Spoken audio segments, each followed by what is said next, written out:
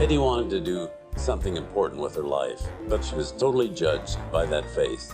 She was the best looking movie star that ever lived. Hedy Lamarr was no ordinary Hollywood glamour girl. Inventing was her hobby. I don't have to work on ideas, they come naturally.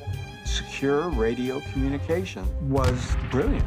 And today we have Wi-Fi and Bluetooth. That's my mother's technology. But her scientific genius vanished in the limelight. It's an option that was derailed by her beauty.